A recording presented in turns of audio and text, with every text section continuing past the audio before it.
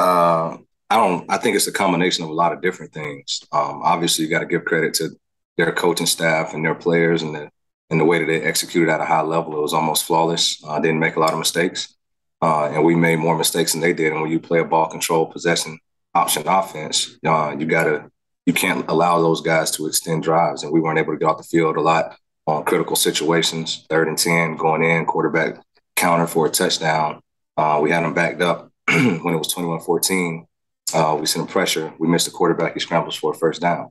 And then the list goes on, of things that you have to make those plays in those critical times. And, we have to be in the right call as well to stop those guys. And I think they did a really good job. We didn't lack physical toughness and we didn't lack effort, just the eye discipline and the things that it takes to be consistent versus that type of offense. We saw 10 different personnel groupings, shifts, motions, and then you add the option in with that.